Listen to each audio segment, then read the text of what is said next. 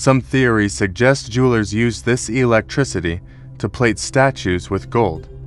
The method of electrolysis, could this technique, used in industry even today, have been known 2,000 years ago?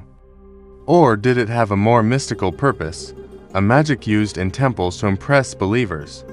That tingling sensation at your fingertips when you touched a statue. For that era, this meant the touch of God. Let's dig deeper. If this is technology, who gave them this knowledge? Did humanity find such complex chemical knowledge through trial and error? Or was this knowledge a legacy from a lost civilization, or perhaps from somewhere much further away? When the Baghdad Museum was looted, many of these batteries disappeared, as if someone wanted to destroy this evidence. History books speak of linear progress, a straight line from caveman to the space age. But the Baghdad battery is where this line breaks.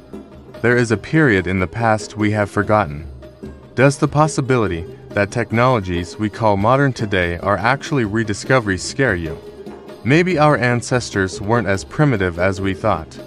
Maybe they were the masters of electricity. The Baghdad battery waits silently on museum shelves,